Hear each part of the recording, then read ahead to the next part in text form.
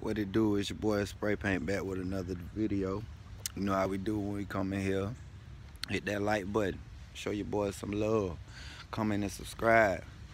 And this video here today is about Lil Boosie and Mike Tyson.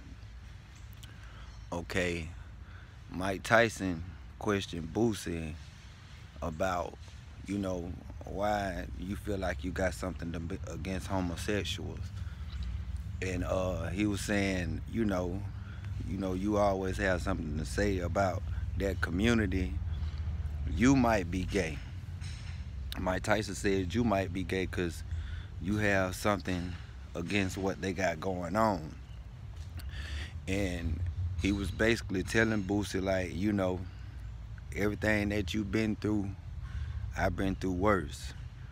You got demons, I got way more demons than you.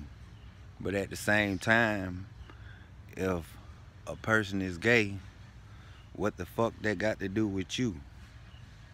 The old Boosie, he don't bite his tongue about what he say or whatever, and so does Mike Tyson don't bite his tongue either. But you already know Mike Tyson coming from an OG perspective. So,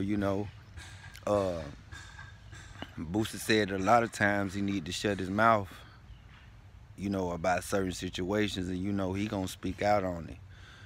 But this the first time I ever seen, somebody put him in his place about, something that he ever spoke on.